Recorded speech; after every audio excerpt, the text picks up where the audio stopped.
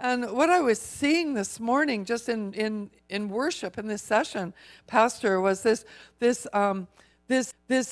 like a building season. I just see a building anointing on you. It's like the great architect in heaven has this plan that is being like unfolded, that is not only involving the region here, but I see it in nations.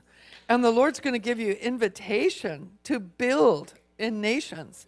And I see that you've been building a spiritual house. In fact, I think it was around 14 years ago, I felt the Lord say that he put a vision in your heart. And it was just like Joseph, that after Joseph had his dream, it was like all hell broke loose sort of thing. But in that process, this authority got built in him. So when it actually came to pass, he brought deliverance to 2 nations in a really critical hour because God had prepared him unto it. And I sense the Lord saying that he's prepared you for this hour. And he says, arise and shine, because this is your time to shine. This is your time to shine. And I just see this scroll.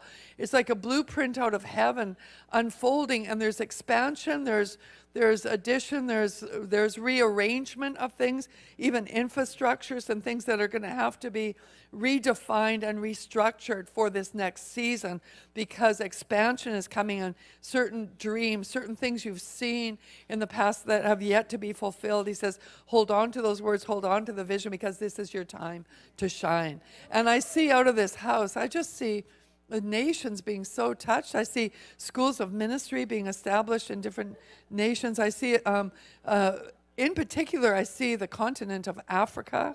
I believe that this house is going to have connection there to raise up leaders who will be true revivalists in every sense of the word. So I also sense the word like, in the natural, in order to release the rain, there has to be, the vapor of the earth has to go up. So the vapor of the earth goes up and it collects and then falls as rain. Whoa.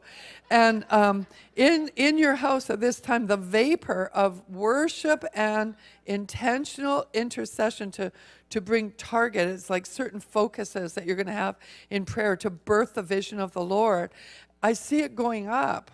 And then this huge, massive cloud is collecting the vapor and pouring down rain. So the Lord says his house is called a house of prayer. And I know as a ministry, every morning we gather our team together. They actually get paid for this. As part of their paid day is we gather for 1 hour of worship, of meditating on the word, prayer, and communion. Whoa.